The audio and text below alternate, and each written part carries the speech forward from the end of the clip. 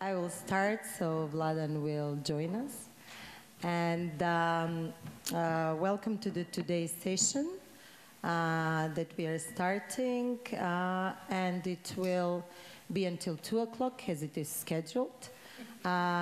During the session we will have 2 presentations, but afterwards we will open for discussion proposals with you as well as with the participants. And so today we have on my left side, we have Antonia Alampi, we have on the sound iLiana Fokianaki, here is Corina Apostol and Vladan Jeremić, and Ivana Vaseva, the curator of this conference, has been inviting them for a reason, because they, as collaborators, have been forming 2 different platforms, our projects, and one is Future Climates, and the other one is Art Leaks.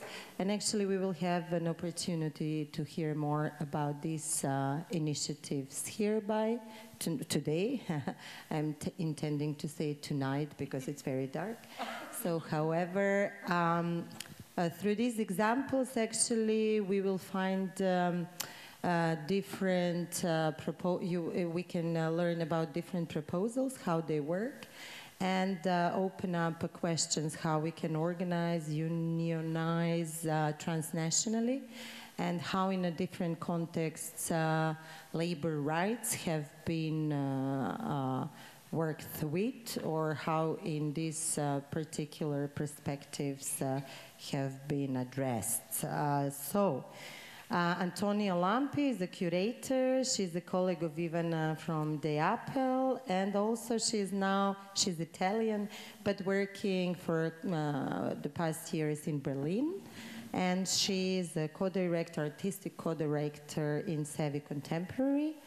Corina is, iLiana. Is iLiana, who is on the sound, and we can hear her voice. It's actually a curator, theorist, and educator based in Athens and Rotterdam. She couldn't come, that's why we will have the presentation by Antonia and combined with the voice or with the opinions by iLiana. Corina is coming from Romania, but from the Black Sea.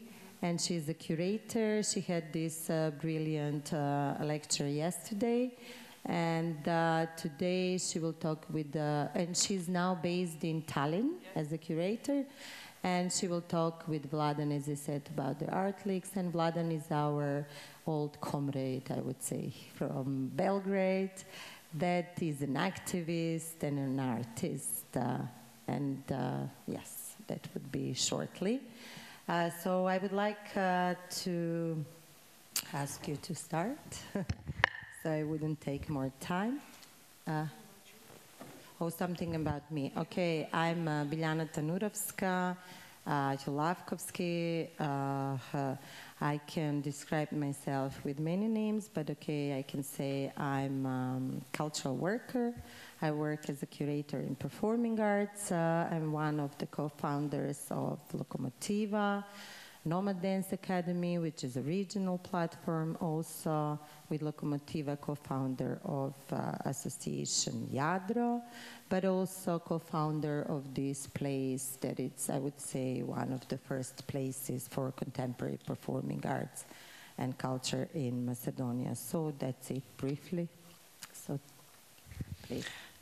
Thank you so much for the introductions, and to Ivana and Filip for inviting me. It's actually really a pleasure to be in Skopje finally for the first time.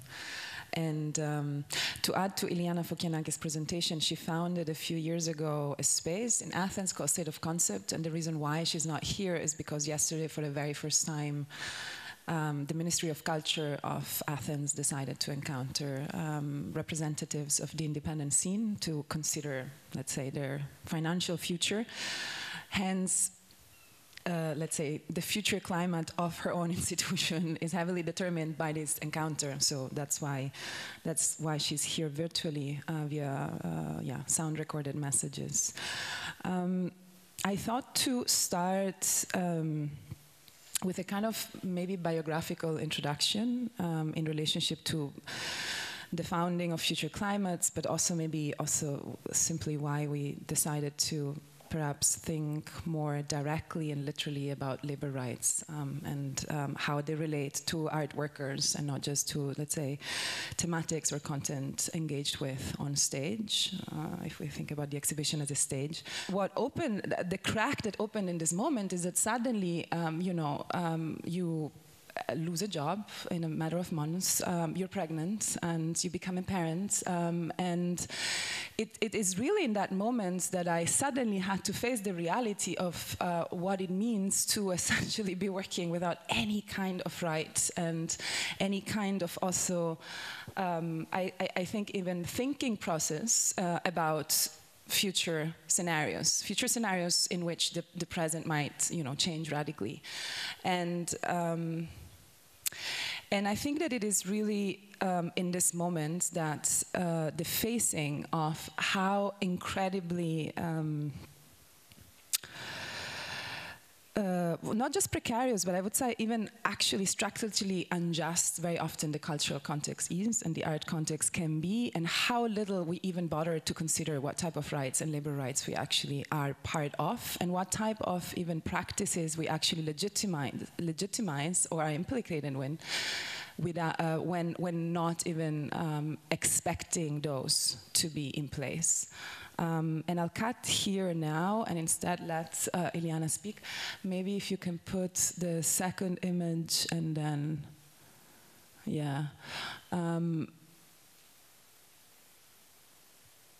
speaking about it, of course, is a starting point for discussion. Very often, especially when we think about parenthood, by the way, in the art world, it's just a topic that goes kind of like undiscussed. And it's extremely difficult. Very often, and I want to say this, I'm very often still now, invited to things saying, oh, we are a child-friendly context. Of course, you can come with your child, for example, which technically means that you have to afford all the costs yourselves. That actually zero provided for parents. And so it's really interesting how completely there's a huge gap between the notions of care, of solidarity, etc., that are sort of presented within the realms of whatever exhibitions, public programs, etc., versus the ways in which the infrastructure, and when I talk about infrastructure, I don't talk about buildings, I talk about actually people, social textures, and relationships that are sort of enacted, whatever, in the art context, are completely idiosyncratic, essentially, and extremely conservative, and extremely patriarchal, actually, in its functions. Like as a woman, very often, or as a parent, I don't want to put it only to women, but let's say the type of perfect art laborer and art worker is somebody who essentially has no roots, no family, is mobile, and is mobile enough to actually move anytime, is available on weekends, in the evenings, and potentially does not ask for any type of space that sort of relates to relations that are outside of the sort of whatever working market.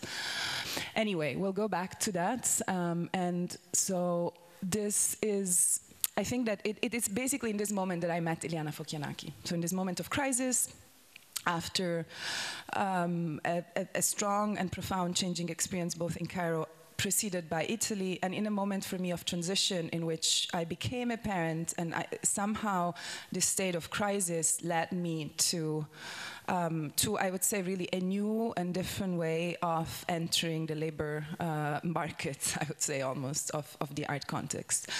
I'll give now the sort of voice to iLiana, if you can play the first sound file.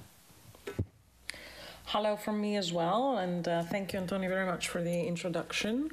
I think it's wise to actually begin by explaining a little bit the situation in Athens prior to the founding of Future Climates that happened with me and Antonia together.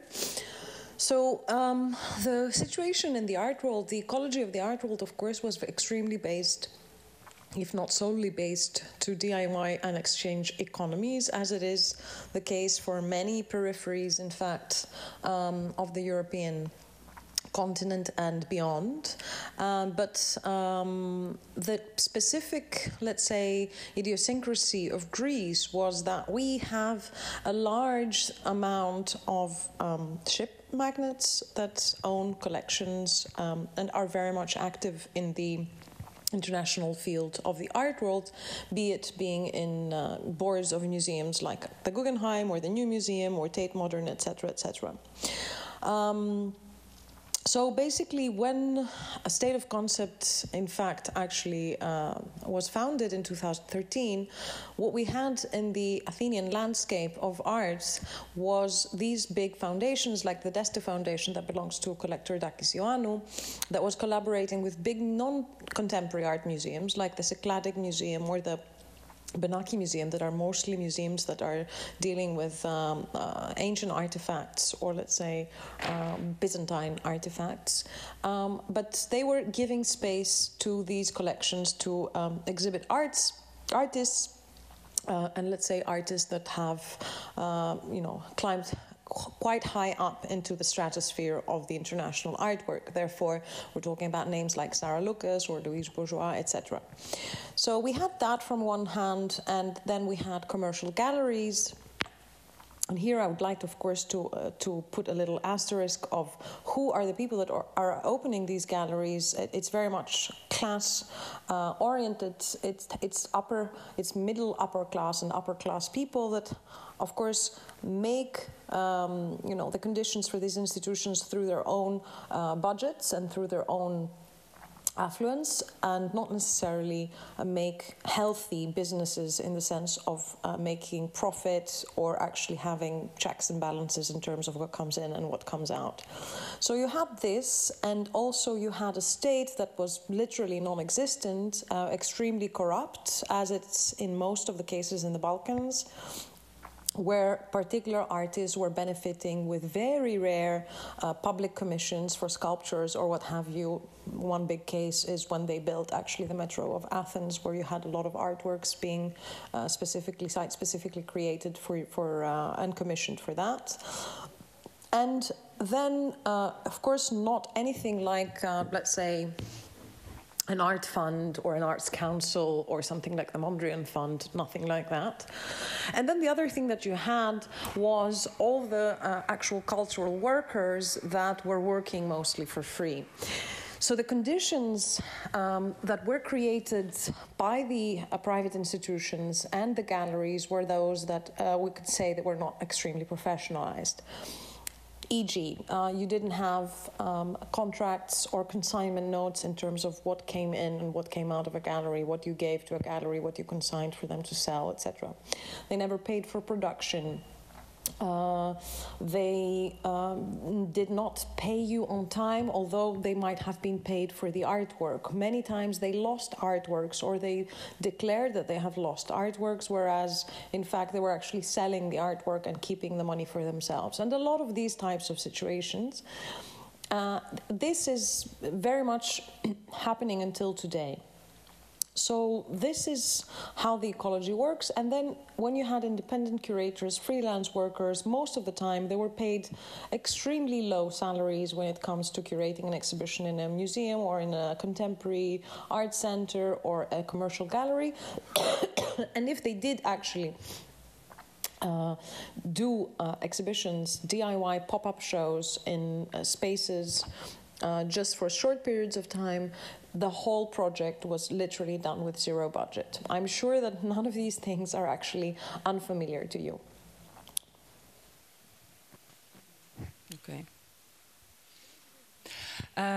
So I'll give maybe a short introduction to actually what iLiana was particularly interested in of my work before that, which is, so this was Beirut, which was a space that was founded in 2000. end of 2011, actually in the aftermath of the Arab uprisings. And something that I will be focused on is, or one of the few things I want to highlight is that it was a moment in which a lot of money was pumped into the country from different international foundations to support whatever, new democratic forces and essentially to support independent organizations of all sorts. And of course, the pumping in of money in the country had a huge effect into how many organizations suddenly could actually exist, while, however, creating a very strange type of dependency, because very often organizations were depending almost 80% from one single fund, which is, again, nothing particularly uncommon. In Egypt, let's say differently than in Greece, there is no big private patron or private funder that would in any way support the arts. And so actually the whole independent art scene is exclusively dependent on international funding coming into the country. On the other hand, there is an extremely difficult legal situation because the state does not want NGOs or not-for-profits to actually exist at all. It's not that they care about culture, but they do care about human rights organizations and advocacy support groups, etc. And all these independent organizations do fall under the same legal registration, which means that actually a lot of institutions like us actually had to register as private companies. In fact, limited liability companies or legal firms in order to depend from another ministry. However, again, the very complicated thing is receiving foreign funding, which basically had to happen by founding not-for-profits abroad in other countries, because most funders cannot transfer money to an organization that is legally registered as a for-profit, such as Ford Foundation, for example. It is an extremely, or was an extremely important funder in the region, which basically means that a lot of institutions had to open up offshore basically fictional organizations abroad, for example, for very different sort of almost biographical reasons, like you have a contact somewhere, and of course you need to open in a country that has a legal framework that actually allows you to exist in a place and perform work somewhere else. So, for example, in the art world, most organizations were actually registered as not-for-profits in Sweden. The film industry very often in Belgium or in the UK, theater particularly in Belgium, etc. Can you go to the next slide? Anyway, here you can actually just go on. Basically in 2014, after the military coup happened, suddenly, funders in general didn't find Egypt as particularly seductive anymore, and also, when I moved there, etc., like it was really a moment where the whole international art world was also extremely seduced and attracted by the Egyptian situation. So artists, etc., were invited, curators from all over the world were coming all the time. We literally had emails like, could you organize a studio visit, possibly with a veiled woman dealing with the Mubarak regime in one way or the other. Like this was really the kind of market and language. And 2014 was this moment where the attention and the spotlight on the country simply moved out. And of course, this had a huge impact, again, because a lot of money suddenly disappeared. Hence, a lot of things that, were building on like future imaginations were actually had to completely rethink themselves and were kind of left with nothing. So this is the space. It was an old villa from the 40s. So while, of course, in reality, the country was in one of the most vulnerable situations ever, hence where the independent scene would have been particularly important to continue to exist, and in which suddenly also all these people were in an extremely complex legal loophole as well. So again, what they needed actually was precisely support precisely then, which is exactly instead what lacked completely. So what we decided to do as the sort of closing chapter also of Beirut, which had to close by then, was something called the Imaginary School Program, which was basically You can move on and maybe you see a little bit of the students. It was basically an 8-month kind of educational program, discursive program, program of gathering, which was basically based on trying to sort of hold on to the knowledge that had been produced in the country in the last few years, particularly focusing on how economic, let's say, trajectories shape and determine also what you can do and how you can do it. This is based on another consideration, which is also the fact that in order to get certain types of funding, you have to, obviously, as is always the case, sort of, how do you say, perform certain things that the funders imagine you should be performing, right?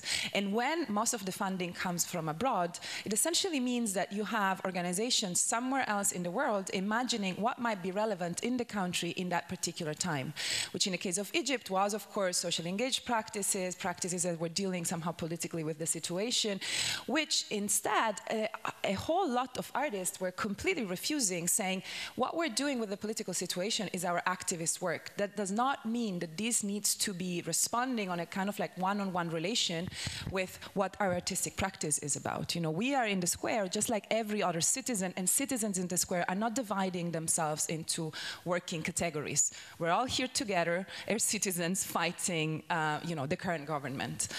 And hence, it became really this dilemma, because on the one hand, the whole scene knew that in order to get access to funding, you needed precisely to do those types of work. So essentially, that had a huge impact, you know, on what the scene actually was, let alone the fact that also everybody knew that in order to make it to international shows, this is exactly what an artist from Egypt was supposed to be performing in that particular time.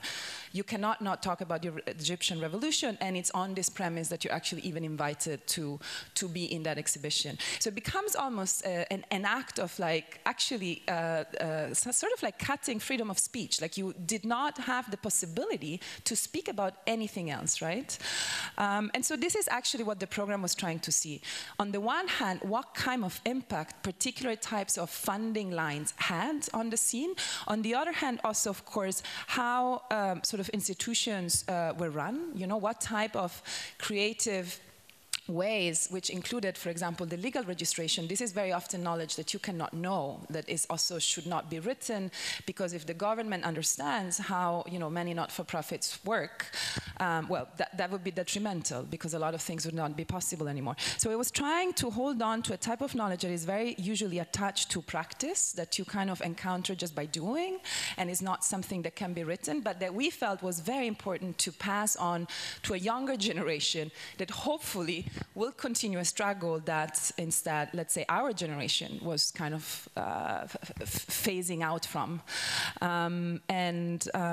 Of course, also, again, trying to understand the type of different spaces and let's call them acts of resistance, even though I'm, I don't know, I'm always find difficult the word, they can be enacted also to resist certain international pressures, not just local ones. And this is something that iLiana was actually particularly interested in and found quite interesting links with Athens at the time, in the moment in which Documenta was arriving. So also where all in a sudden, you know, and that was also Athens in the post, you know, big deal between Germany and Athens, and the post Varoufakis sort of political battle, and hence all in a sudden also Greece became interesting for the international art world, and the question was how to try to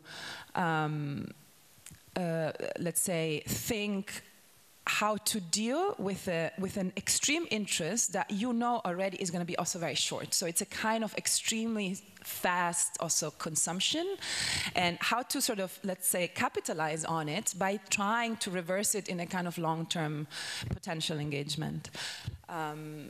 Yeah, so I think iLiana is going to speak again. So these are just images from the Imaginary School program where before. So basically, to continue, when in fact, I mean, State of Concept opened with kind of a dual set of goals. One was the educational one. We provided free tutorials and meetings to artists and art students. That was one of the core things that we started doing already by May 2013, although we did not have yet a physical space. And the second one was exhibitional.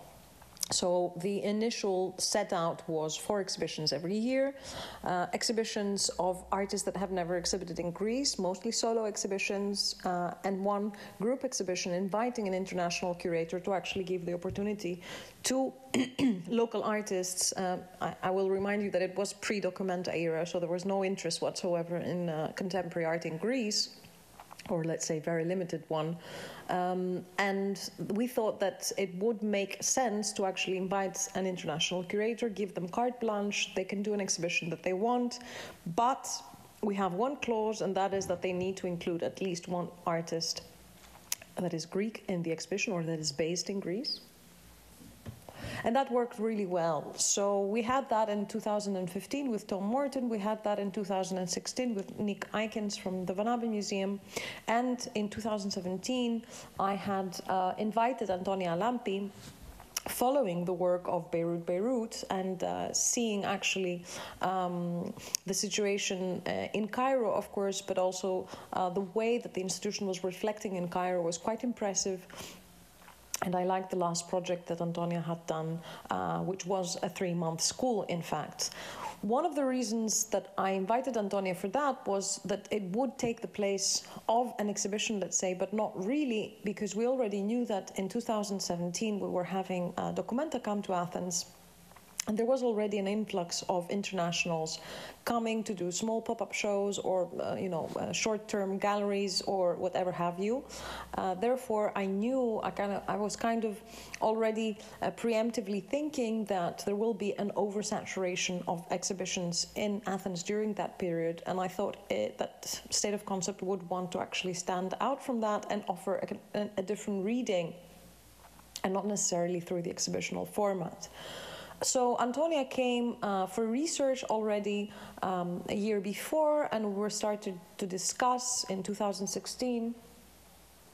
And through this discussion, really what happened was that we started, through the frustrations, through the gridlocks, through the feelings of injustice that we felt from the art world as very precarious art workers, both of us, that there was something that was needed to be done. It was a little bit very much Don Quixote-like, that, okay, we should focus on something that is more concrete and really reflects on the problematics of our practices. And that is actually how, in fact, Future Climates was born. And then we had, of course, the first chapter of it. And for us, it was also interesting to start from Athens because of all these details that I explained in my previous segment, but also because, of course, symbolically, it was extremely interesting to see a very huge mega exhibition with a very big budget coming to Athens, vis-a-vis the extreme conditions, the extreme labor conditions under which most of the art workers were operating. And it was interesting for us also to reflect on that and see how that would actually affect the populace of the micro world of the art scene, but also to see whether there would be any shifts in the way that institutions operated. Now, from the time that actually State of Concept was founded in 2013, it kind of ignited, even before the announcement of Documenta coming, a set of new institutions, whether they were artist-run spaces or curator-run spaces that opened in the years that followed until we met with Antonia. So we had, let's say, kind of a richer subject matter. We already had about 9 institutions, some of them not working full-time, some of them working part-time, some of them studios that were kind of becoming exhibition spaces. Most of them artist-run, and it was, I think, and I think Antonia will agree with me, it was a very good case to start from. Of course, we thought that we would have, let's say, some particular or special or, unique ways of instituting and of practicing, of curating and of artistic practice that we would find through the labor spectrum. But we very clearly, very soon, we realized that this situation is one that is shared globally in not only what we thought was the periphery, the financial periphery, and I'm using the term periphery here through world economic theory, not necessarily geographically. So yes, we thought that that would be only for peripheries, but then we realized that it includes semi-peripheries, and it includes literally anything that is not the center, and actually, in fact, in many cases, the center, the financial center as well. Be it Berlin, be it London, be it Paris or New York. So that was more or less, let's say, what prompted this encounter that really flourished and became Future Climates. Okay, if you can go to the next slide. Sorry. Yeah, so the first chapter of what we did was called the School of Redistribution, and basically what we were looking at was really like how. And it was, I mean, it consisted of a series of new commissions to artists, public programs, and particularly a 3-month sort of research program for researchers from, well, different parts of the world, but I would say they were more or less all Europeans, with 50% of Greeks and 50% of international people. And the idea was really to try to focus on researching and really getting sort of both quantitative and qualitative analysis of how small-scale organizations work and function, what the economy behind it, what the funding structures, what even, I would say, the sort of careers are of many people working in small organizations, and of course also monitor the ways in which large organizations instead function, and what type of relationships actually exist between them, between organizations of different scale, and especially what the relation is, not just in terms of who's hired at what point of his or her career, but also what type of benefits very often large organizations actually have from the work of small ones. So what kind of echoes almost end up falling into larger museums' work. So can you move on? Well, anyway, these are some of the, this is a piece by Navin Khandosos, who was really focusing also, again, because this was, again, really an important starting point, which is funding and economics. Like, that was really our starting point. How do we work, and what is actually possible based on where the money is coming from, you know, what are funders exactly asking, what is expected, what outcomes are expected, and when, at what point.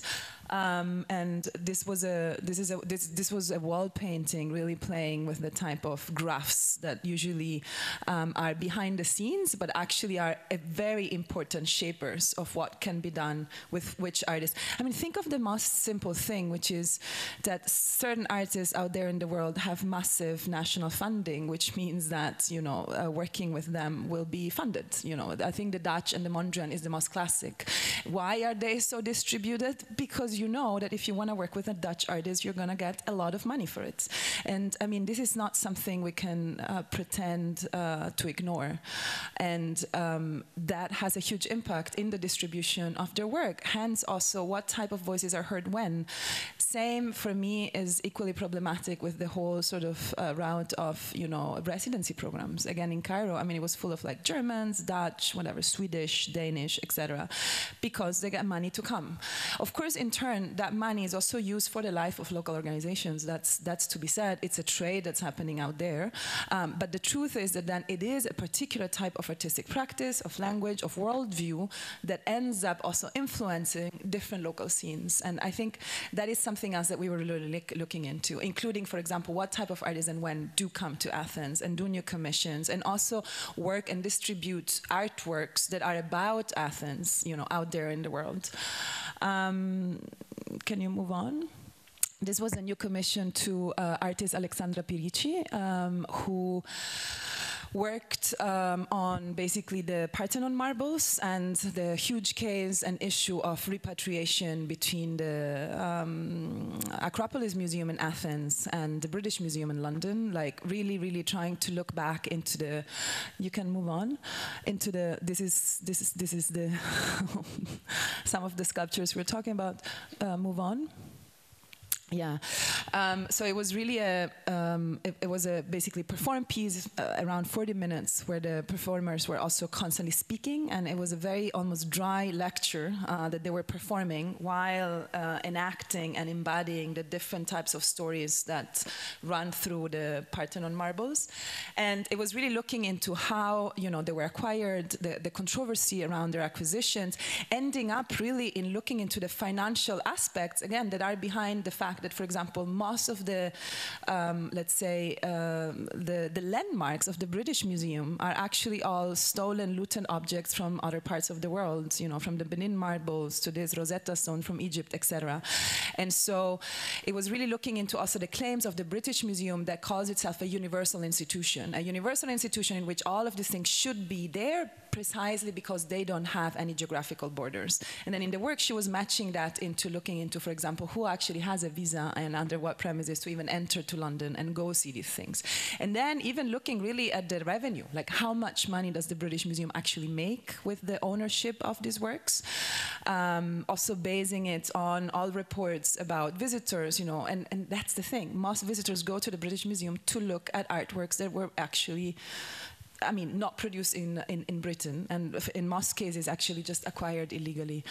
To ending up to even imagining some sort of a financial speculation as to what it could mean to at least create some sort of performative repatriation by which, even if the sculptures are not there, what if an ongoing performance would be enacted through the British Museum by which also a certain amount of money calculated upon the revenue that the British Museum makes would go back to Athens. The history of the piece is also more complex. I mean, the idea is also that every time it will be performed, it will have to deal with either Greek diaspora or, you know, performers from Greece. That part of its revenue also goes back to the actual producers, etc. So also tries to engage, let's say, with the whole economy around, or let's say that forms the backbone of the piece itself. You can move on. Yeah, that's. So we had a lot of public programs inviting different people, also particularly, you know, people engaged in like rethinking how, you know, institutions are supposed to be functioning, also from older generations like, I don't know, Maria Lind, etc., to engage in new discussions as to how things function today and what type of relations could be newly established. And this was something, for me, Maria Lind was quite interesting because the whole idea of creating new transnational alliances, for example, between institutions of different scale, really was inspired by a text that she wrote that I was telling to you yesterday about, where she talks about museums and small institutions as the whale and the plankton, or, you know, the muscle and the brain. Maybe she actually mentions the muscle and the brain, and the whale and the plankton is something I put in. I'm not sure anymore. But the idea that small organizations very often, I mean, if we think about an audience that is very often definitely not huge, mostly of professional, of peers, but they do the experimentation, the brainy experimentation, that very often large museums cannot do. And then it's that sort of groundwork that then passes on, and once it's kind of like already established or legitimized in one way or the other, at least from a category of peers, then moves on to large institutions that sort of pick up, you know, certain artists, make them mainstream, et cetera, so that in a way the first perhaps larger, like there is a certain dependency also of large institutions from smaller ones. So the question is, can they take any responsibility over their life? You know, like how, I don't want to say just direct economic responsibility, but even in lobbying. Like, how can we think about lobbying only between organizations of different scale? We need to think about different positions of power, of security, of negotiating power. And if we understand ourselves as existing as an ecosystem in which we all relate to each other and are codependent and co-constitute the field, then we cannot not think about some sort of responsibility and accountability, even, I would say, for the life of different organizations. So that's pretty much what we were sort of inquiring. Well, here you see this is also a set of concept. You can just scroll on. these are some of the participants, and let's say each participant also had some sort of research/thesis where they were looking into new, technically really new models in which, for example, small organizations could exist, which were not purely based on, you know, being 100% dependent from either subsidies or completely volunteer work, free labor. Hence also that, you know, there's very often this connection, oh, small organization, very young professional that keeps this job until, I don't know, you don't have a child or decide that you need a job in which you just, whatever, make more money and like move on. And this is what we find, you know, structurally problematic, because small organizations are not just about being young or not needing certain types of rights yet, but about doing a type of work that is fundamental for the field. I'll move on because this is still the students. I will give the voice to iLiana again.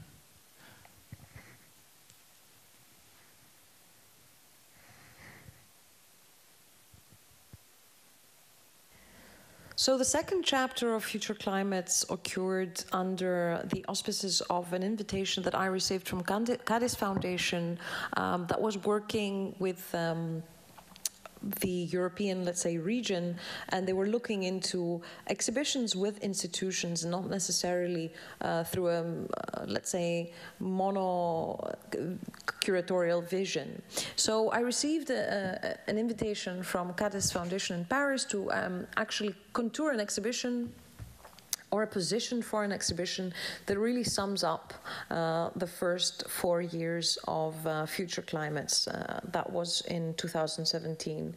And therefore, of course, because Future Climates was a very recent and quite important chapter of our exhibitional and other practices, we had the second chapter of Future Climates at the end of 2017 in December in Paris. And what we wanted to do was to actually invite institutions to have a really long session where we were discussing primarily, let's say, pinpointing the problematics, and secondly, discussing formats and ways of actually dealing with these problematics. And of course, there was a great shock, because we initially, when we were in discussion with Cadiz, we were thinking, oh, you know, we are in Paris, therefore it will be very difficult to actually find extremely precarious institutions or collectives or other forms of, you know, collective practice or platforms. But we realized there are many of them, some of them also, in fact, living in squats or occupying spaces, and they had the exact same problems that we were having in Athens. And this is linked to what I said priorly, that we were thinking, of course, that this was only related to the economics and to the, you know, the financial side of things, or the way that power is distributed or knowledge is distributed in terms of geopolitical concerns. But then we realized that, of course, even in the centers of power, you have the exact same, let's say, aftermath if you're not part, if you're not the one clog in this big machine that is very much institutionalized in terms of the state and has state funding and is very much into, you know, funding rounds and funding applications and has, you know, again, is very professionalized. And there we had presentations that were coming from several different places and locations in Athens, in Paris, and presentations from Victoria Ivanova that I'm sure that Antonia mentioned before, the excellent work that she did with Alexandra Pirici, and Wage as well, that really framed let's say, possible scenarios and solutions of what it would be if we were to consider to create some, let's say, informal contracts or informal set of rules through which we could operate in a European terrain. Yeah, so I'll try to be quick now because I feel it's getting too long, and maybe some things we can just discuss also directly. But I think that what we kind of I mean, there's a number of things that maybe I'm just going to read out, actually, which are, let's say, different ideas that I feel we've been sort of discussing or speculating about. And of course, this actually comes from another show that I curated, but I think that this idea of sense of belonging, that embracing more conditions is very important. Like, how do we remember that we need to become new political subjects, like I was saying yesterday, and that every action that we do as individuals will have consequences for a whole lot of a broader category. Like, every time we decide to do a job for free, we're actually having consequences on our colleagues and the whole field, actually, because we do legitimize by that practices. And I think that maybe understanding that we are implicated and that every action, and that's what I meant also yesterday, from the most intimate scale to the spectacular mobilization, actually matters, is extremely important. And for that, again, I am really pro alliances between organizations of different scales and also professionals in very different professional positions. Because, and very often, and I mean, I'm part now of a few activist groups also in Berlin, and what we decided to do very often, I mean, actually, totally, is anonymity. Like the fact that in a group you have people in, let's say, professional positions that can allow them to do certain things that very younger generations cannot, because they are much more precarious than you. So it's also very important to understand that we play in, let's say, we occupy very, very different power positions, and that I think also as, you know, a generation that is getting older, is more established, etc., we have the responsibility also for the future to come. So it's first, I remember when I was a professional coming up, that very often I was asked to do things for free, because big curators in museums, for example, were maybe writing a text for free or curating a show in a gallery for free. Why? Because they had a salary already, and they were like, oh, come on, you don't need to pay me. And then you have somebody setting the reference. It's like, if that guy doesn't ask for a fee, why should you be asking for a fee, right? And every time we also say, hey, I'm sorry, I can't work for nothing, very often people are like, okay, you know, whatever, I'm going to ask someone else. Things that have a completely different impact when you're just starting, because you feel you're one of the many, and that, you know, start being different once you have, let's say, more of a, whatever, professional value, let's put it that way. So something that we've really been trying to push forward is transnational forms of alliances between institutions of different scale, and really trying to hold accountable also large institutions and museums for the scenes that are independent. Like, I think really they do need to take responsibility over this, and we need to keep pushing for that. And hence really think about how can we go beyond simply safeguarding ourselves and our situations and our position, but think about it in larger terms. Of course, the making of parameters to determine working conditions and stick to them, like I guess also you guys have been doing, and we've been in conversation for a while with wage. And it's of course a very, very difficult ground in a way, because every country will have different economic conditions, etc. But we need to set some parameters. This vagueness and absence of references is also what makes it possible to operate so randomly, and really based on every individual's capacity of negotiating, basically. I mean, very often you have shows where artists are paid completely different fees, because some ask for more and some for less, or some don't. In Italy, recently at the Museum of Contemporary Art, somebody told me that the way they operate is that they don't pay a fee unless the artist asks for it. It's, yeah, but I mean, again, we have a responsibility, particularly as curators, whether in museums or not, and like we need to, of course, encouraging spaces of advocacy and support, but I would say even support existing ones. Like, I'm very happy that you guys are here. Like, I feel also, and maybe that's what I meant yesterday, like, instead of constantly going for exceptionality and founding new platforms, let's just support the ones that are there and make them stronger. Also by perhaps occupying positions that are more in the shadow. Who cares? We can't keep on making 3 million platforms. It's just not gonna bring very far. I would love to think also of social funds for emergency cases. Something else, I mean, you know, what happened and maybe this will come out in a conversation later, but we resigned also, iLiana and I were curators for 3 years at Extra City Kunsthal and got into a very complicated, almost legal case. And what we realized is that also there, the power of negotiation is based on who is able to pay for justice. You know, after a while, we just couldn't afford a lawyer anymore. It was just too expensive, and then you give up, you know? And so I think also as whatever more vulnerable segments of the art world, how can we think about social funds that, you know, maybe enable us to not end up in this, because it's not just about law, it's about having, being able to afford justice. Writing and denouncing, of course. I think we need to speak out loud, and maybe even writing anonymously, I don't know, some should sign, some not, but we need to write these things, like talk about elephants in the room, like enough omertà, we say in Italian, which is like how the mafia kind of keeps driving, which is that you just don't talk about things. Of course, recognizing, this maybe iLiana is going to say, yeah, and bring new forms of ethics in spaces of power, of course. Like I'm also not for just, you know, taking complete distance, but knowing that it's really important to also, yeah, I'm too late. I think there is a last message from iLiana, and then we're done.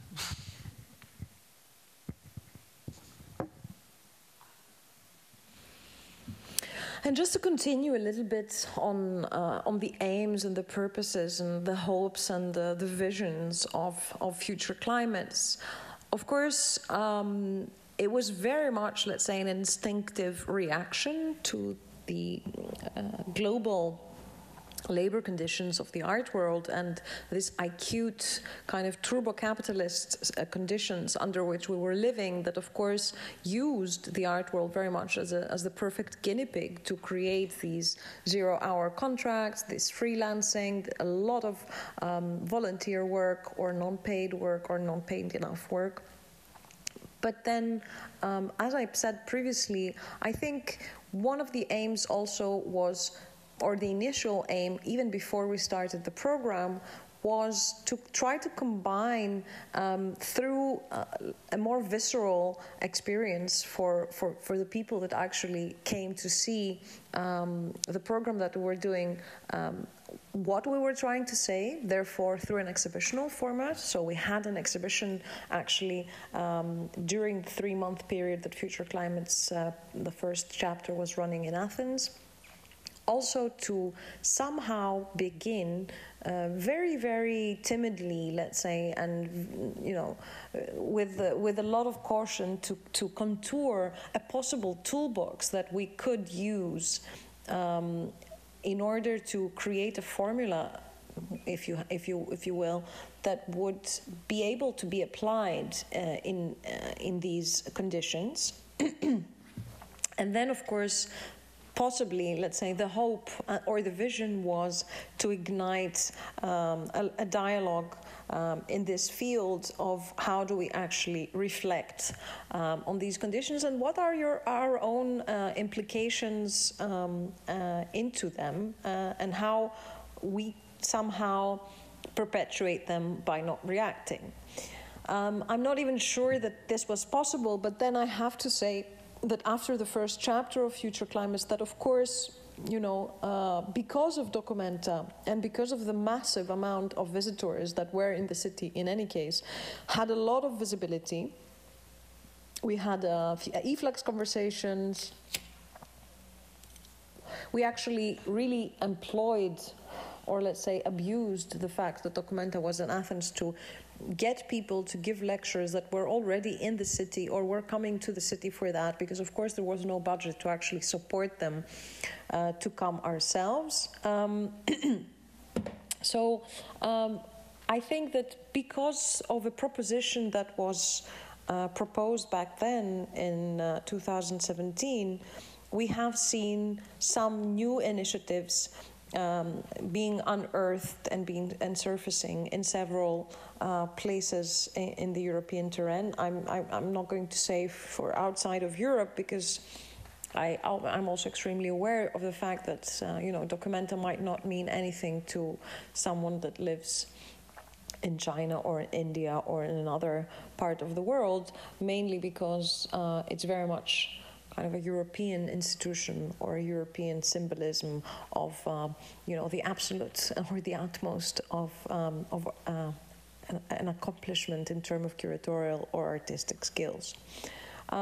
So I think that would sum up somehow the initial aims and purposes and desires and hopes for the project. But of course, we were very pragmatic in the sense that we employed someone to actually run the project, the program coordinator, who was Evita Tokanta. And then we ourselves, being very precarious and being in such flex work conditions, we didn't have enough time to be physically present there. Of course, also life itself interfered as well. I remember my partner had to have an operation, therefore I wasn't there for a week when I should have been, and all these things.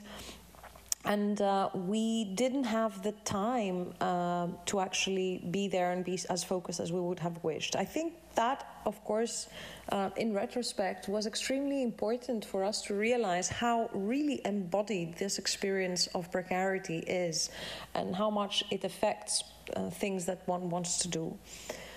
And also, I think it was very clear from the researchers themselves, one realization that maybe I had somehow, by working in Athens already 12 years, and maybe Antonia kind of grasped.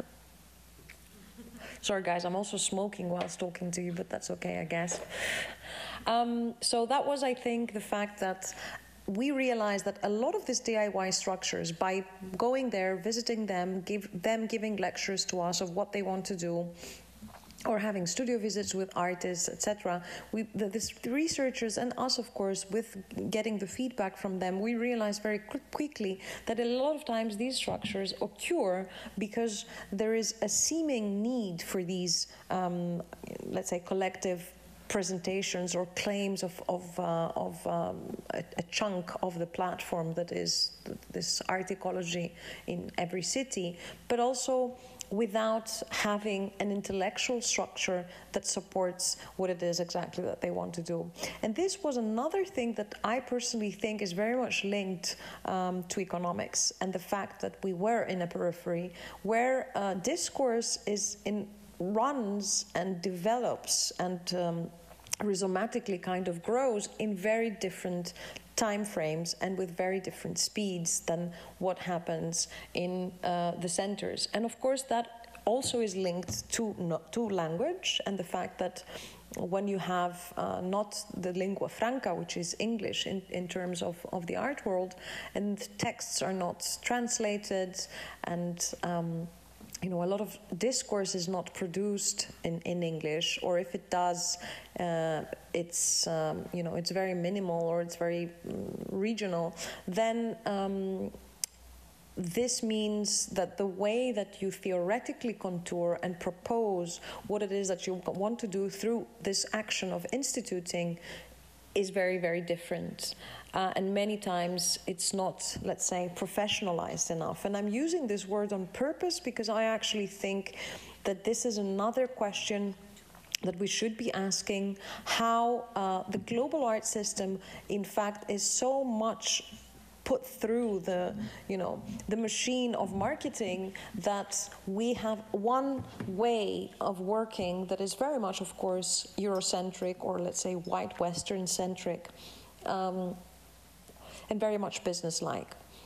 And possibly one of the things that through Future Climates was the hopeful, let's say, outcome was that we realized that all these DIY economies or these non-professional or non-epistemic knowledges were extremely valuable because they created a support system, a structure, a web, if you will, of connections between people that many times, you know, would borrow projectors from someone or would offer their translating skills for, you know, a tutorial or what have you. And this is possibly something, I'm speaking for myself, I hope that Antonia shares that this would be something that Future Climates would be interested for in the future as well, of maybe contouring these non-epistemic knowledges and these non-epistemic and capitalist ways of operating that can really be extremely valuable and really, you know, wonderful sources of knowledge. And I think that is quite interesting for us. Okay, I have to move quickly because thank you so much. It was very inspirational. I wrote many different questions, please. It was really longer than planned. It's not super easy to coordinate with the voice, and so. It was very successful, I must say. I enjoyed it, and yes, it's great to hear more about Athens, that it's really rare. Actually, we have in the audience one artist from Athens. Maybe later she can talk a bit more about the situation and how she finds it. So now I invite Vladan and Corina to continue, and because we have to jump a bit, so to have this perfect jump. Is it everything done? Yeah? Is okay? Can you play our PowerPoint, the next one? Yes, thank you. So I'll actually stand for a bit because I've been sitting for too long. So who here has heard about Art Leaks before? Raise your hand. Okay, so half of the audience. Okay, so I won't spend so much time on the history of this project, but I'll just mention that our platform came together in 2010. It was born out of a very specific case around the Biennale in Bucharest. A lot of artists and curators and writers had dealt with this pavilion institution, and they were not paying artists, and then when artists were trying to raise questions about this, they were being blacklisted and censored. And a lot of us had, you know, in this group of like 10 people we were originally, have had these experiences, and we're all like very angry, like how are these guys allowed to continue? And it's because like everybody was talking about it behind the scenes, you know, but nobody was actually putting it out there publicly in an open letter. So other curators who were invited continued to collaborate with them, and other artists, and so on and so on, and so it was perpetuating the system. So, and then when we came together, we're like, okay, it makes sense not to make a case only against this one institution, but these are kind of conditions of precarity and of censorship and of cooptation that happen all around the world, in fact. And so we decided to open this, to claim this space online, Art Leaks. This is very much indebted to WikiLeaks, to Occupy. So we wanted to occupy this space, virtual space, and also to open it up to everybody who was dealing with similar conditions. And we were kind of forming this kind of journalism platform, and we were also taking a lot of suggestions of how it should be run. There was a lot of interest originally, and out of the 10 members, I would say like half of them are still very active within Art Leaks, and we also remain an open platform that is, anybody can join us as long as you are willing to be, you know, an activist in this platform. It still remains open. And we also wanted to not make it into an NGO, and this was also a conscious decision because we didn't want to depend on one funding body or another. We also wanted to operate like, you know, in a space that is kind of in between laws and legality and national contexts. So this platform has remained, you know, in this way for this specific reason. And you can move on.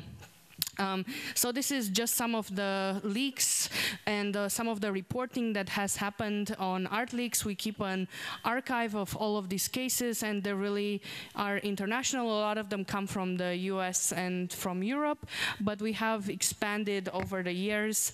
And also what is important to say is that we don't just publish, you know, like gossip of what people, or if somebody has some kind of like problem, this kind of like level of you know, like hearsay, but we usually do kind of an investigative journalism into these cases, and we also ask for reactions from the part of the institution or sometimes from the part of the states, and in some cases these have been successfully resolved, and in others like they remain open cases, and we try to follow up constantly and to update the case as it happens. And we think this is very kind of a political gesture to draw from this anonymity be this talking behind the scenes and out into the open, because our original impulse was that if we don't begin talking about this openly and articulating these problems, that they will continue to occur. And as long as we stay silent, things will continue to be, as bad as they are. So that's one of our motto is it's time to break the silence. And it's still true to this day, I think. And can move on.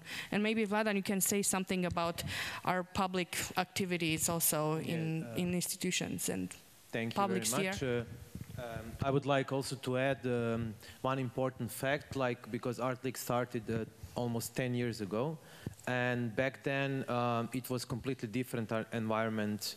If we are talking about social media, if we are talking about portals where you can, for example, read about those things, like Hyperallergic started very much to be active in the mid of 2000s around those issues. But when Art League started with this, we were like pioneers of these activities. And we were also connected from the beginning with groups such as Precarious Workers Brigade and also some other groups which emerged. Occupy movement, also in the States, that emerged from after the crisis in 2009. So in that sense, Art Leagues and Wage and all these groups that came after inspired other people and other journalists also to produce. For us, it was very important to produce this culture of breaking the silence. And I think that Art Leagues was, in that respect, doing very, very much this important job from the beginning. And to come to these public activities, we have realized that it's not only enough to just to report online and to spread the word, and in that way to push for change and to give the support to the people that are reporting the cases of labor infringement and also censorship and other issues. We decided actually to also produce different formats, and like also exhibitions and discussions, and also going to the book fairs and producing newspapers, producing wall newspapers with cases. So we have produced we have also wrapped several important cases that we followed on the longitudinal run, and we have exposed them more and more times, and also very much aspects connected to the racism and anti-gypsyism, for example, in Europe, which is going on against Romani gypsy artists and things like that. So it was not only about labor rights, but it was very much about anti-racism and also against censorship. Yeah, and I just say, we don't necessarily consider ourselves an art collective, although we've worked with art institutions also, but this is not the main purpose. And for us, it made sense to participate in a project or another when we could take over a space or transform it somehow. And we've done this successfully a few times, and also the newspapers, so they're all serving this purpose of kind of occupying also a physical space and also traveling and going to contexts where we physically cannot go ourselves. And next slide. And maybe you want to talk about now this Trondheim seminar, which we did a few years ago, and to share the brochure. We did a Trondheim seminar in Norway, and we invited a lot of people who are dealing with this issue since many years, like, for example, Wage, Occupy Museum people, also Greg Schollet was there, Kuba Schreda, Noah Fisher, and also people from the Balkans who are dealing with this issue and from Scandinavian context. And so for us it was very important to basically to also tackle the essence of the problem, and this is actually the definition of what labor is from the art context. So we understood immediately that there is a contradiction between artistic work and work, that people define artistic work as something else. And we came to the discussion of this contradiction between art and labor. And then a second contradiction that we discussed was the contradiction of how to approach the institutions and how to build alliances with the unions or with the institutions. So we tried to develop a kind of recommendation, a kind of strategy. What are the, you know, like the common, let's say, the common recommendation for working with the institutions from the position of being independent or freelance artist, or working with trade unions, or traditional trade unions, and how we could, you know, improve this condition. And the third contradiction was actually connected to the struggle, you know, because a lot of artists, you know, like try to connect with certain political movements, and sometimes this connection of artists with political movements is not fruitful. Sometimes it is damaging the political movement. Sometimes it is fruitful, sometimes it is contributing to the goal of the political movement. So, and we wanted also to discuss what are the common grounds and what are the common, so to say, possibilities for connecting perfectly with and having the best synergy with political movements which are functioning, or activist movements which are functioning in the interest of both, let's say, groups. So I will share with you this brochure just to give you here in the audience. It's online, you can download it, and at the end are the brief conclusion from the seminar. Yeah, and we also have a website with the seminar that was created, and all the participants in the seminar also submitted their examples from their own context, texts, practical examples, and so on. And then Vladan made this really cool drawing with the conclusions of the seminar, which I think it's probably better than a report of what happened there. Next slide. And this also leads us to kind of our other major initiative, and this is the Art Leaks Gazette. And I'll also ask Vladan to share this with the people in the audience.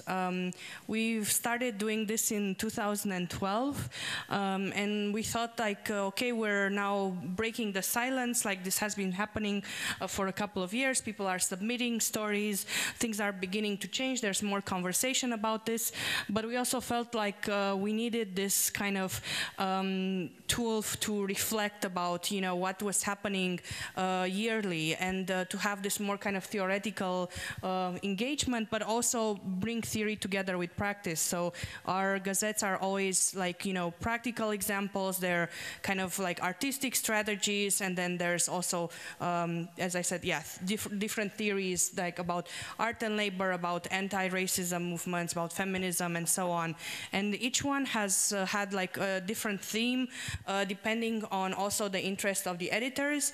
And we also try to make this as an open kind of process. And so usually it's Vladan and I are two of the editors, and then we invite one or two other people from the outside to join the editorial team for a certain issue. So also if there's here any people interested, that we welcome you to join us. And go to the next slide. Oh, this one doesn't have an image. Anyway, go to the next one. Okay, good. So these are just some of the gazettes that are now circulating in the audience.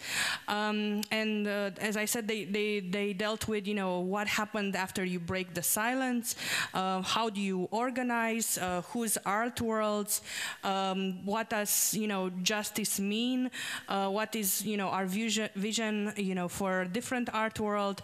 The latest one, which we can also share, is this one that was dealing more specifically with this queer anti-racist perspectives in the art world and in social movements today, that we felt like made a considerable impact, and also the impact of the Me Too movement around the world. Go on to the next one. Yeah, and all of these we've also put online, and they're free to download.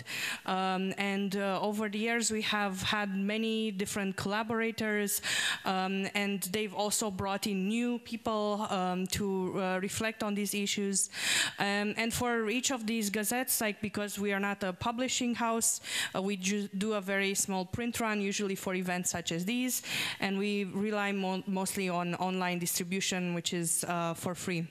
And go on to the next one. So this is the latest issue that Vladan, you can share now. So it's inspired actually by a song by a performer called Planning to Rock, and it's called Patriarchy Over and Out. We kind of fell in love with this title, and then Discourse Made Manifest. And for this we worked with Jasmina Tumbas, who I think a lot of you know, also from Serbia and also from Germany, who lives now in the United States. And she brought in a lot of these artists and activists dealing with this kind of different political struggles around feminist and queer issues and anti-racism. Go ahead. Okay, so these are just some of the essays. So there's some that are more kind of coming from this, you know, musical, artistic, more lyrical perspective. Like we felt this issue needed kind of like an anthem song for it, and this was the song Patriarchy Over and Out. Move on to the next one, and then we included other lyrics by the same artist. Next slide. Then we had things that are direct, reflecting on direct actions, and the group Decolonialize this place that I spoke about yesterday, and one of the members of the group was reflecting on their recent struggle against the MoMA, against the Whitney in New York City, and removing the CEO of the board, who was also running this Safariland company that was supplying tear gas to use against migrants at the southern border of the US, and also in like tear gas against protesters. So finally, after a really long campaign of several years, they managed to you know, have this guy resign from the board. Move on to the next one. And they also did what you were mentioning, this notion of repatriations of this, you know, imperialistic plunder. That this is an action at the Brooklyn Museum, which is also this kind of encyclopedic museum that has all these artifacts from other cultures. And they were also kind of mentioning that, you know, this museum loves to show art by all of these different cultures, but also in the structure of the institution, they don't have people coming from this background. So the institution is mostly run by, you know, this white middle-class people. And these on the left were actions at the Whitney. Again, next one. And then we also have this case, for example, from Buffalo, in which artists and students self-organized to remove from the school board Carl Palladino, who was this Trump supporter, extremely openly racist, homophobic guy, and he was running the school board of Buffalo. And again, after several years of protests, of like meeting with the officials, they managed to have him removed from the board. Next one. And then we have this kind of other reflections that are again more lyrical, that are dealing with gentrification, with the realities of living in this hyper-capitalist city like New York City, and how you live, and you know, this struggle to survive in these environments. Go on. And also we have essays that deal with gentrification, and especially gentrification of communities of color. This is an essay that talks about how the Chinese immigrants who were living in Sunset Park that settled in Brooklyn are now being displaced from this area to make space for this kind of like middle-class families. And the artist Betty Yu has been doing this kind of consciousness-raising workshops and awareness about the history of immigrants coming to this area of town and how it's now changing and how they're being displaced from their homes. Go ahead. Yeah. This is also part of her workshops and her maps of Sunset Park and the neighborhood and kind of like the racial makeup of it and the different class kind of differentials in the neighborhood. Next one. And showing this in different contexts, also in this kind of workshop context, but also showing them in the context of exhibitions and installations. Go on. Yeah, and then we have also, again, visual interventions like protest posters, anti-war posters. Next one. And then this is also a publication that's presented here. From Croatia. From Croatia, yeah. Next one. And then we even have, for this issue, issues of being vegan and kind of like taking this political position of being an intersectional vegan person. And we also got permission from General Idea to republish this image that is very powerful, Nazi milk, as part of this essay. Next one. Yeah. So this is kind of just like a brief overview of very different issues that we have beginning to tackle in this Gazette. And as I said, right now we do try to do one every year, and we are also looking for editors and also contributors. So if anybody from this group is interested and to contribute their perspectives, we're definitely very open to having more voices join us. And maybe you want to say something else about the Gazette? Or? Maybe not about the Gazette, maybe about that on our website you can find a huge reading list with a lot of reading. A lot of reading, yes, a lot of text related to those questions. So we and Corina mostly, but also me and other people were collecting this bibliography since many years.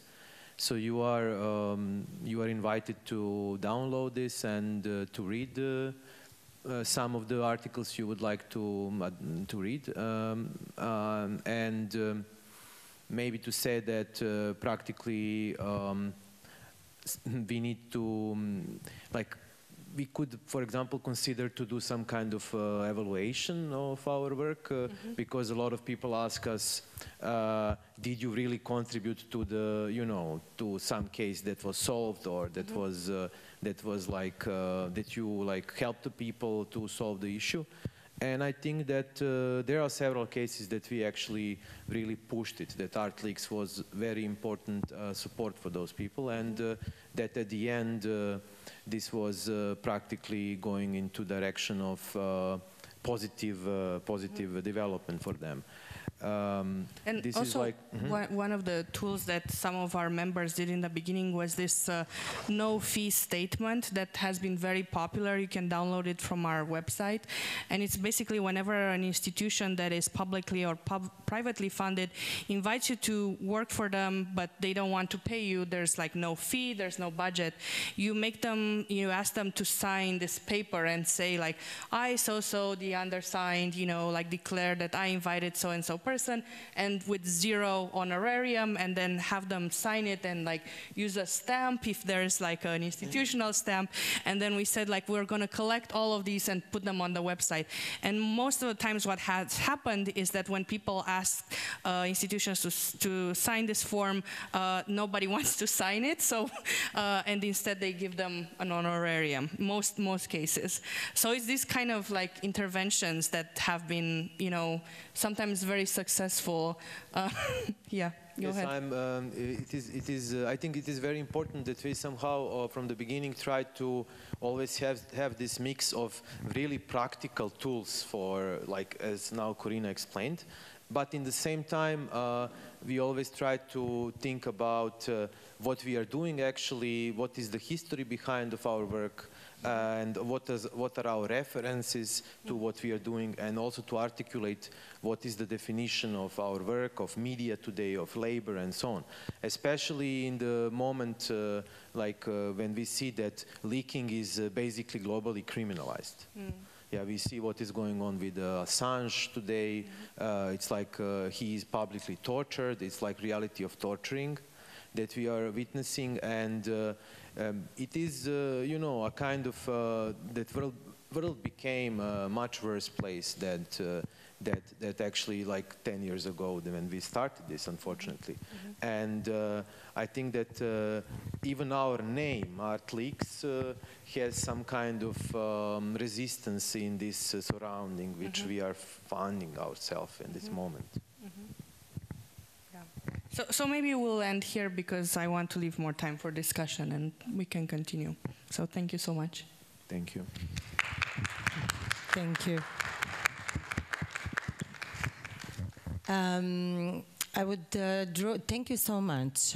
Thank you for these talks and presentations. And what I can say, and I wouldn't take a lot of time, but I would like to kind of draw some perspectives for further discussion. It's somehow being and working here and being very also active internationally and regionally. With my colleagues, I can find a lot of common spots or common ground that we can talk about. And since I know that these talks were here to be somehow inspirational, or as Vladan said, some tools for positive developments that can be done. However, I think it can be kind of be also inspirational for us here. What I can find as a common ground is that firstly we need to talk or discuss or decide what kind of culture we produce here, in a sense of this culture of breaking the silence. Or you were talking about this culture of responsibility or care or belonging. I found very important also that you were saying what that means to name the things, or to be really direct, to confront in that sense, or maybe to make these problems visible. So this is related to this breaking of silence. So what could be this path that I can see here, how we can organize ourselves in order to make visible our problems here in the field. What is our role as curators and artists, but also what is the role of the institutions? Because somehow here, I think we're in this neutralizing position, which means we are in a silent culture rather than breaking the silence, in sense of that we have some changes in the institutions, we have some transformations, but they are not on the level that we should go to and towards. But however, is this because you were talking about this biennale that you were, and where this happened, these kind of cases were happening also here, you know. But then the artists were silent, the curators were silent, and etc., etc. So maybe someone else would like from the audience to continue or give their perspective from here. What is this? Why we're in this position, being maybe neutral and not really forwarding this or changing the path and a highway for struggle, further struggles.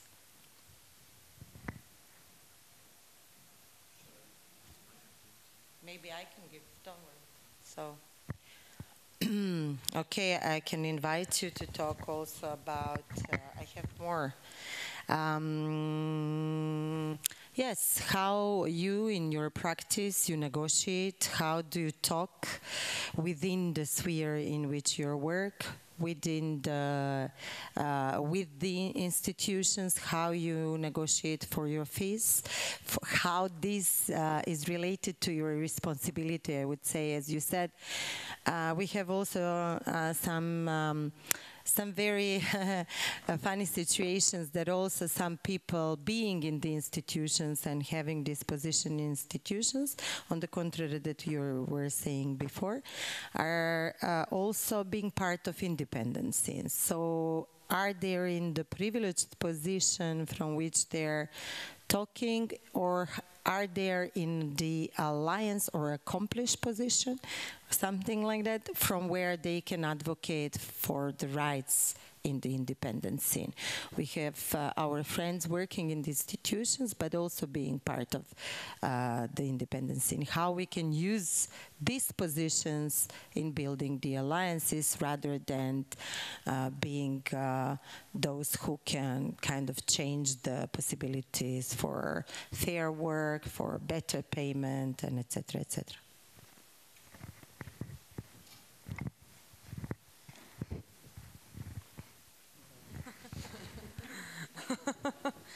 This talk is gonna lasting a bit longer than we expected, but still, like, I can maybe a bit comment on the first part, or actually on the first question that you kind of posed, or the first comment about this breaking the silence thing. Like, I can only speak from my position, and I think that we've done jointly with Biljana and with Filip and with Violeta and Oliver a lot of stuff, you know, like to voice up our position, but also like the circumstances that we are working in or dealing with. But in a sense, like, I think that we reached a moment that like that this precarious thing that we are so much accentuating or stressing is being ironized, in a sense, you know. Or look at all these like kind of precarious workers, what they're wanting. Or maybe like you have the question, like I sometimes like get a question like, why don't you find a proper job in an institution or something, you know?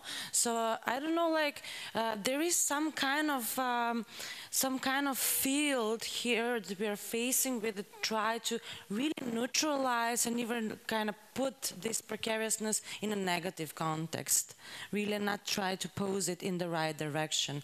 So this is something that that I'm sensing in the moment, and also I wanted to reflect that also, like, this was really nice that Antonia mentioned that we also have to keep responsible the public institutions for the circumstances that we as in the non-institutional scene are working with, but still I cannot see it somehow vaguely in this moment, like somehow the institutions really function separately, and I don't want to kind of really to see what we're facing with. Even with the collective agreement, like some of the already problems that they're kind of raising in the moment, or this syndicate, like, or this union for employed people in culture, is like they're really kind of posing all these questions that they are theirs, but they don't want to kind of cope or maybe deal with our problems at all.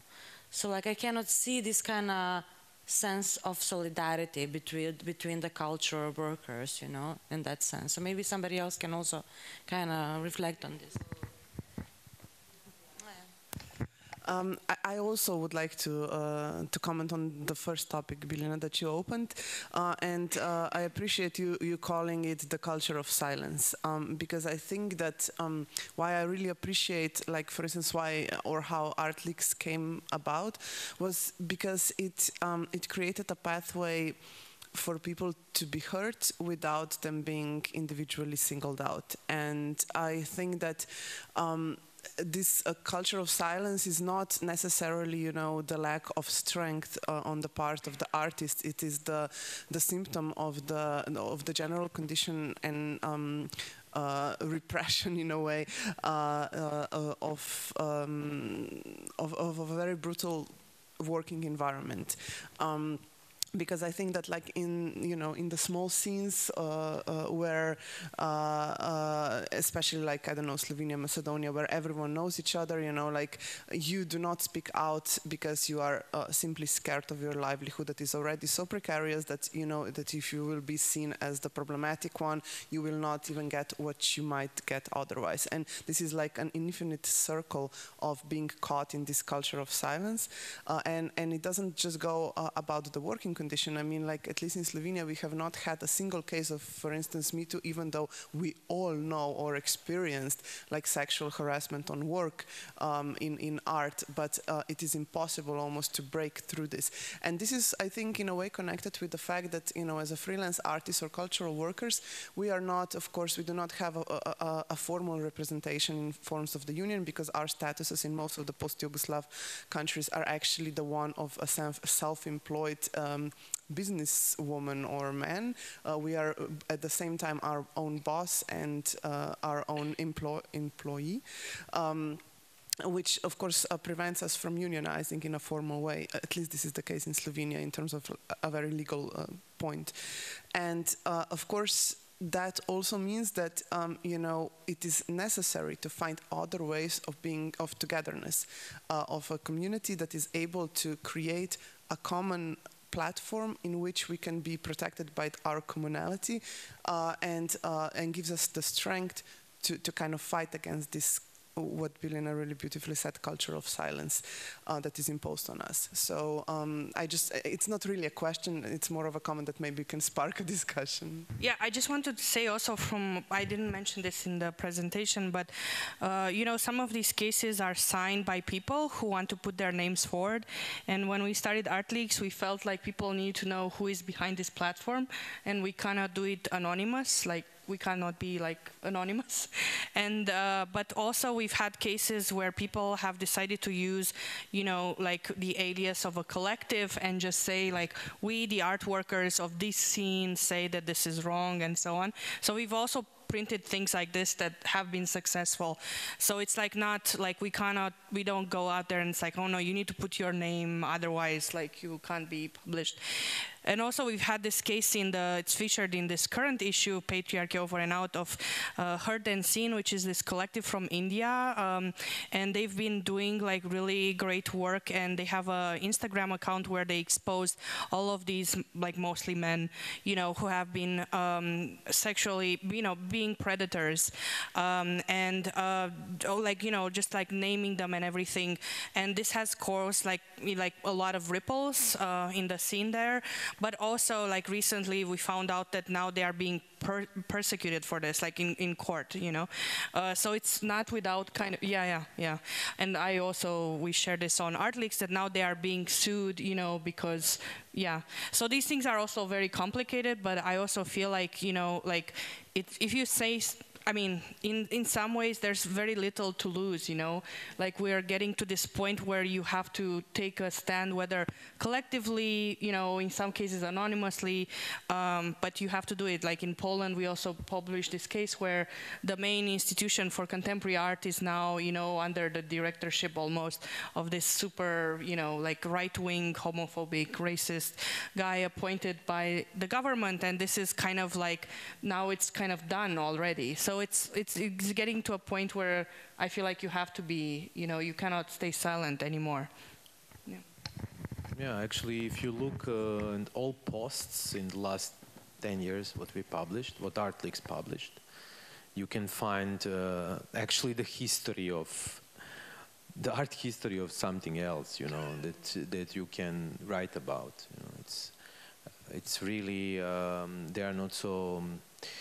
In that sense, it is important, like, to keep tracking of these things. It's just a comment.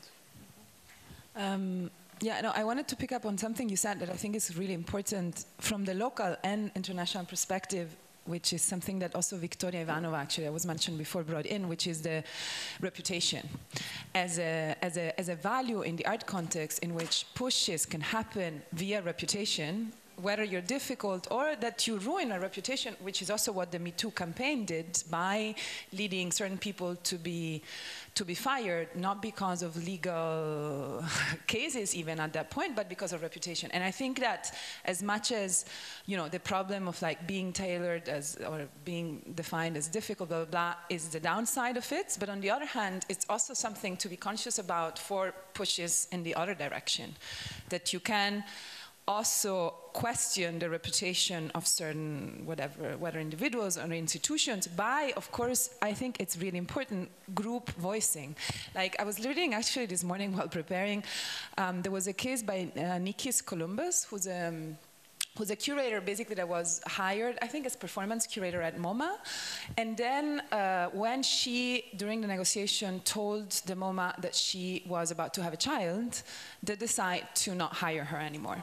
And she made a huge case out of it now, and I mean, this is really from this year. And while reading an interview to her, and actually Hyperallergic just published a very interesting piece about this type of cases, was that even though she spoke out and she felt she could do it because as a, let's say, successful curator in her 40s, she felt, if I don't speak out, you know, what about, but that very few newspapers and art newspapers actually picked up on this story. The New York Times at a certain point wrote a piece, and that's actually when the MoMA finally reacted. And actually the MoMA at the end did not hire her anyway, but did reimburse her with a lot of money out of to close a court case. And again, nobody wrote about it. And this is a problem, because in order to set references, it's really not just about internal, and I think, you know, in a way, that's also what actually Julian Assange was saying himself about WikiLeaks, like one of the let's say, things that didn't make also a lot of information existing on WikiLeaks have an agency is that very few journalists would actually publish about it. And the fact is that if it only exists on ArtLeaks, and it doesn't get pushed forward by a lot of different platforms, that is from social media to public conferences to articles, it will just stay as it is. And so that's where I think really so many different types of actions are fundamental, in which, again, how can we create a sense of belonging for a sphere that is not just my direct environment, but thinking about that any case, whether it's local or international, matters because we are part of the same ecosystem, and that its echoes might have repercussions that again are from the local to the transnational. And then maybe something also to respond to what you were saying also about the relationship between independence in the museum scene, which for me again is the same. Like, yes, we expect institutions to care about the independent scene, but do we care about, like, I think also there needs to be a mutual act of care. Do you care about music? Like, again, how can we not just, you know, strive for rights that are really just limited by our individuality and our own working condition, but how can we be a bit broader and like think about mutual care? And that's, I think, where perhaps then we start being together, but not just expect, which you know, I often fail to do myself, you know, others to be interested in you if you don't also, you know, think about what is the right of the museum, what are those conditions which are very often also, you know, whatever, precarious and vulnerable, blah, blah. I know. Even because this mic is no, because there is much to be said. Like I just picked one quote from Anthony. He's the director of the Institute of Contemporary Art in Philadelphia, actually the first institution in United States that incorporated wage. So they have this like kind of, and he said one moment, like, to me, like, Ivana, institutions just don't care about us, you know. And the second thing I wanted to quote is Slobodan Unkovski, actually. He's a co-founder of this space, and he's a theater director, a really famous one in Macedonia. And he said one moment, institutions should stop existing in Macedonia because, like, we cannot afford it, you know, like they spend a lot of money and we're a small country and there are so many institutions. In this sense, like, yes, of course, I understand your comment, and it's like we have to work together in order to improve the situation.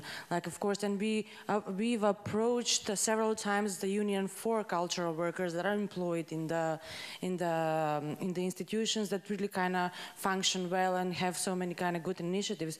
But in a sense, like, first of all, I really cannot see how to explain the situation that we are living in, because, like, I think that people just don't want to accept it.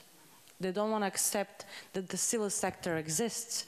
And I think that the first thing is, like, the question is like how to kind of to talk about the civil sector in a positive way, because we have, since the 90s, we have this like kind of negative connotation, like the civil sector is understood in negative terms. And I think that we first have to tackle that question, and then in order to maybe to talk about the labor rights of freelance cultural workers, etc. But I don't know, like, I still want to hear for somebody else the opinion. Maybe I'm just like being too negative in this moment. because I agree with you. Maybe I can just kind of relate to that. It was even once I think it was our presentation and discussion about the labor rights when we started working. It was one colleague that is working at the university said, but only institution can legitimize everything what you do. So therefore, everything what you do in the civil sector, it's not existing or it's not important. So there are several actions that we have to do in order to, I don't know, claim back our positive reputation in some way, but we have to have alliances with the people, as I said, institutions. Because, for example, we were also attacked brutally by some people when we were from the institutions and those working directly with the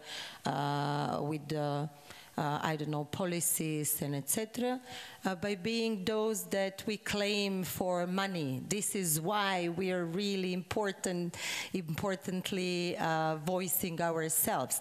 And it's not understood that we don't claim for funds for ourselves individually, but we are voicing out those who were or who are maybe silent in this position, or those who can, how to say, not even voicing, you know, speaking about the problems that exist, even for a small amount of people. So I think this erosionization of precarity, also this kind of like very, very comfortable position within institutions, because you have life contracts, you know, from where you're claiming something or asking something or, I don't know, directing something toward, it's kind of neglecting the existence of someone and something where, as you said, the brain is being born or something like that. So this is very important to understand here, because being individually singled out, as you said, working in this kind of brutal environment, needs probably to rethink what are these mechanisms, how we can act.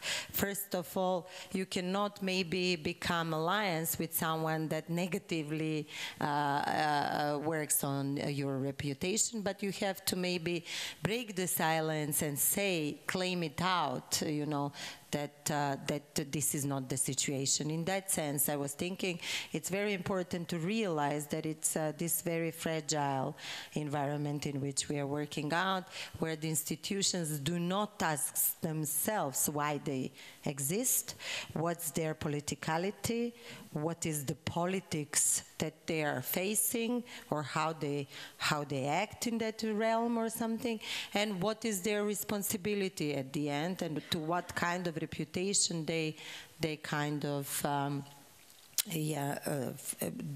what kind of reputation they produce of themselves, but also in relation to the civil society. Just one comment. Thank you for so inspiring, and I think we have so much topics for the next 5 days. But just one comment on this relation with the institutions. For one concrete example, one of the best institutions which we collaborate, like Youth Cultural Center, MKC, in the past 2 years after the changing of the government, they still have this VD director, how it's called, like a interim? Interim. No, the director that is not appointed, but yes. Interim director. Interim. This is called. And the party tried to put another director who is not from the scene. He's even not. He's like musician, pop singer, and huge struggle and support was especially from the independent scene. And here I see one problem that I think we should address in the future. That is that we created culture on reaction, not culture of strategic making alliances. So nobody's speaking that we are precarious and losing our time writing manifestos, reactions, negotiating with the mayor of Skopje and etc. But we're just talking about that this director should stay there, which is great director, great institution. They really work, really good stuff, and we really collaborate. So I think we should change direction to more strategic creating political connections with institutions, not reactions. Because what happened with the time of Gruevski and the experience of the whole this activistic and cultural thing was we created culture of reaction, and now we are in the some process of period of post-traumatic period of we don't know what to do with these reactions because we are all the time reacting. Now we don't have the monster. So what we are going to do now? So this issue I think is very important. So from this position we should maybe challenge the institutions. So what are our, so that's. Thank you so much. It is. Thank you. Hello, everybody. I'm Karla from Croatia. I just wanted to make a brief comment on this collaboration between institution and independent scene. Before 3.5 years, I started a little initiative in the south of Croatia, which was revitalizing cinema spaces in the villages, and I started collaborating with different museums and galleries in the Dubrovnik area, and it was very useful for our initiative because we used their infrastructure, their projectors, and I think they used our knowledge, other capital of knowledge we have from independent scene. So I think these kind of collaborations are very important, especially for decentralization of culture, because I think, in my opinion, very important things are happening in independent scene in Croatia. It's not like atmosphere that important things are happening in institutions. So also, I think in independent scene there is like some para-institutions. The organizations that are stable from the 90s and have very stable way of financing themselves. So we have to, I don't know, have different lines, you know.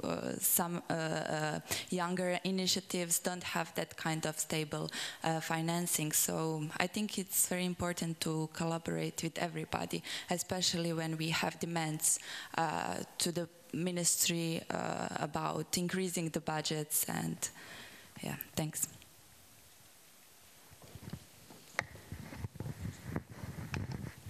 Hello, I'm from Greece. I'm a founding member of a cultural group. It's a non-profit organization. It's called Twixlab. And I wanted to say that we were founded in 2013, 14, let's say. We started having our own space, and till today we're not viable. And we do the things because we really want to do them, but this thing doesn't really, it doesn't work on a, yeah, it's not a viable thing. So the situation in Greece is, I would say, even worse than in Macedonia in terms of cultural workers and artists. We don't have any funding from the ministry, for example. There is no insurance. And so there is, for me, the most important problem right now is that there is no legal framework for culture organizations or for artists. So it's very difficult to find a strategy on how to work. So basically, our accountant, has been forming part of our program in a way by his own advice on how to manage things and how to, for example, deal with economic aspects, the legal aspects of the organization and everything. So I think that the most important thing is to have a discussion on how we could change legal frameworks, for example, in order to be able to continue to do what we do, but on the right way, like to have some legal framework that addresses the exact practice of being an artist or being an art institution. So I wanted to ask you if there is some if there's some changes in the legal framework here in Macedonia, if I don't know how things are now from a legal point of view.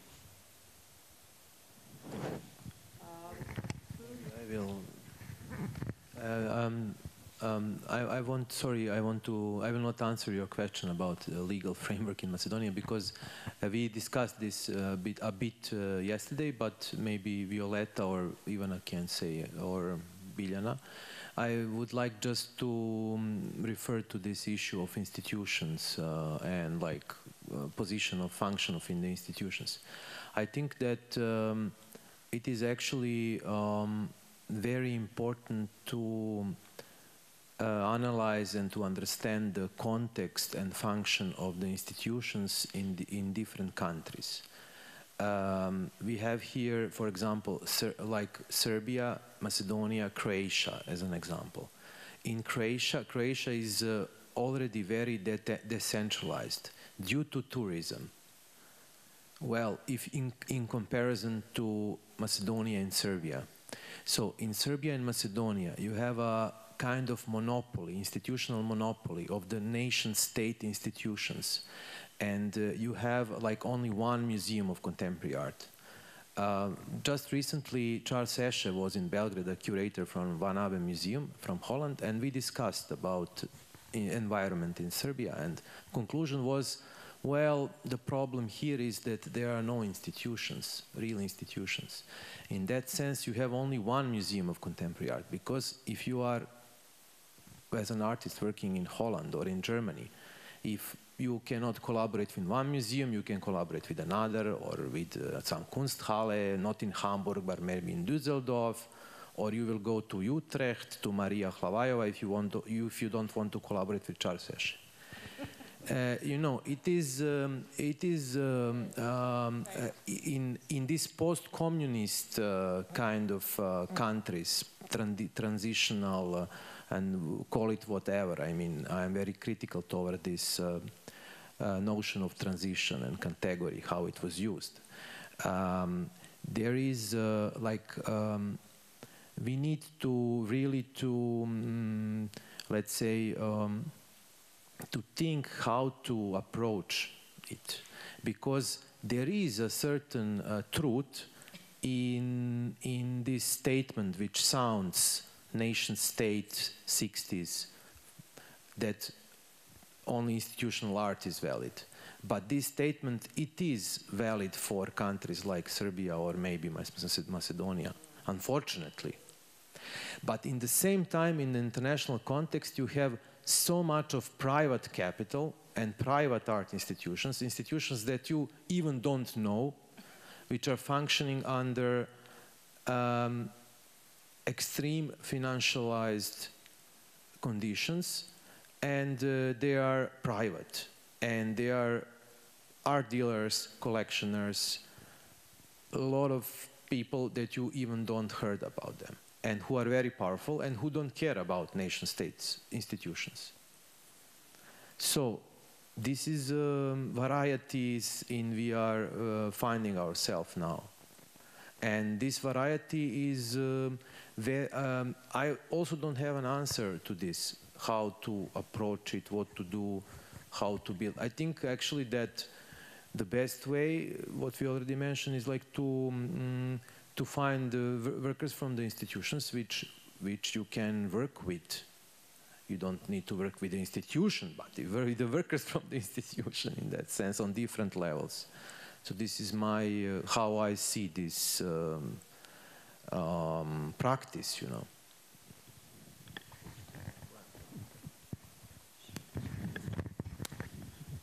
Do you want to comment, Biljana, or can I say shortly?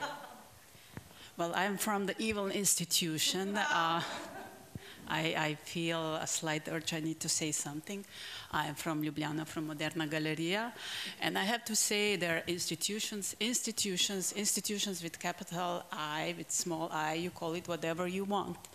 But institutions are not just some kind of term. As you said, there are people working in this institution, a variety of different jobs that are happening in institution. You have these cognitive jobs, you have the jobs that are very physical, so it's all these sorts of people that are there. There's just not some evil entities waiting to extract works and exploit artists, of course. But this deliberation on the variety of relations between institutions, social movements, NGOs, artists have been going on for quite some time.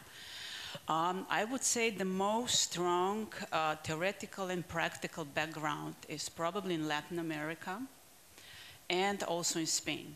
And in Spain, if you have a chance, maybe you are familiar with it, they came up with this term, monster institutions that I mentioned today already, when they're precisely thinking what would be this kind of new institution that would be created jointly. So institution, people from the institution, and movements, people from outside, let's say, constituencies, what it's called now. So there are institutions around Europe too that are part of this deliberation. One is the confederation called Internazionale. Maybe somebody heard about this confederation, but there are some museums from Spain, from Holland, from Belgium, Moderna Galleria, places in Turkey. So I want to point out there are different kinds of institutions, not just these entities that are like this or exploiting and so on. So, you know, I am from one of such institutions, and we are constantly rethinking what is our position, what are our political views, how do we open, and how do we work with the constituencies. So there is, you know, there's other ways of seeing the art scene. Thank you, Buena. I think that always, whatever we start, we end up with the term of institutions. That probably it's this topic, it's very urgent, not as a notion, but also the way how they work and how we think of them or how we imagine them. It's important. After this, I go with Filip in Gießen on one seminar, Imagining Institution, with Buena Kunst. There is also some other, you know, even in performing arts, examples of opening up programs towards the communities. So it's like these open formats, they're curators that are curating open formats, which are not giving the possibility only to the civil society to co-curate with them, but they also give their wages with them. So there are different mechanisms of solidarity and making these relations within the, let's say, scene. I wouldn't differentiate institutional and non-institutional, but this is like this larger scene. But I think that the problem here, how we talk, it's because there is this partization, I would say, or really kind of politically directly directed institutions. So I would deliberately use the word autonomy, or how they can have their autonomy. Maybe this is also something that we can help to the institutions, how they can reach their autonomy and being more, you know, and use this overused word independent, but being more detached maybe from these political powers that are all the time directing their, I don't know, directing not only programmatic ways of working, but also how they deal with the infrastructure. But when I say infrastructure, I think not on these walls, but infrastructure in sense of people, as you said, of a different kind working, as well as value, because this material infrastructure is not prior. The prior is the people and the workers inside. So how their work is valued or how their labor is valued in that sense. Because also in the institutions here we have some workers, cultural workers, that are underpaid. They're paid like with 250 euros, which is, wow, you cannot live with this wage, you know. They're not employed, as Vladan said, and etc. Maybe we should start thinking also how to combine these problems, or how to find the common ground, like common denominator in a sense of problems that we are facing, rather than always, as you said, seeing them as some kind of alienated structures. There are also the invisibles in the institutions, like cleaning personnel that are hired by some agencies, and so, you know.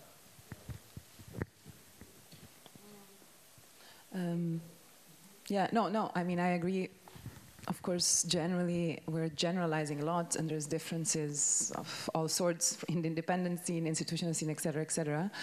But maybe on that end, like to respond to something that Filip said that I think is really beautiful about how do you, the sort of post-reaction moment. I feel there's also perhaps, and we were having these conversations in Germany where the new buzzword is diversity and diversifying museums, blah, blah, and like how do you start a new vocabulary? So when you say about struggles about workers' rights or salaries or collaborations about whatever artist fees or more just relations between, it's almost like everybody is concerned with like a loss of privilege instead of thinking about it as an enrichment for everyone in the scene. Like paying a proper fee or a salary is not losing parts of your budget that would otherwise go into production, but it's probably aiming at creating a better living condition that might also lead to actually make better artworks, have better professionals, because if you don't need 300 jobs but 3 instead, you can actually dedicate more research and focus. Like, think about and even a strategic long-term enrichment for everyone instead of constantly like, it's like this fight, like, I want more from your cake, you want more from mine. And same with this kind of like relations between organizations. It's not about just, taking something away from somebody who's bad, but actually there is, everybody is getting enriched out of that collaboration. And yeah. I think we have to wrap up, yes?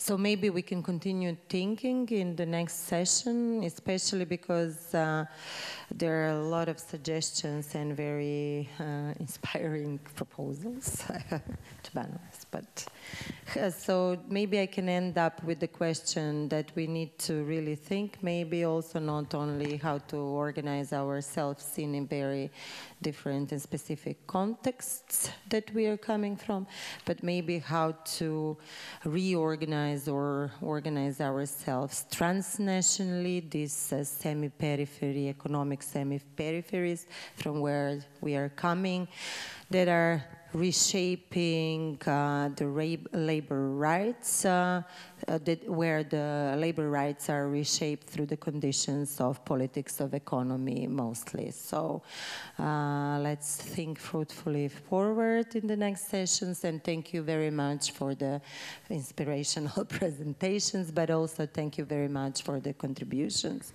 and the discussion. The next session is at 4. See you at 4.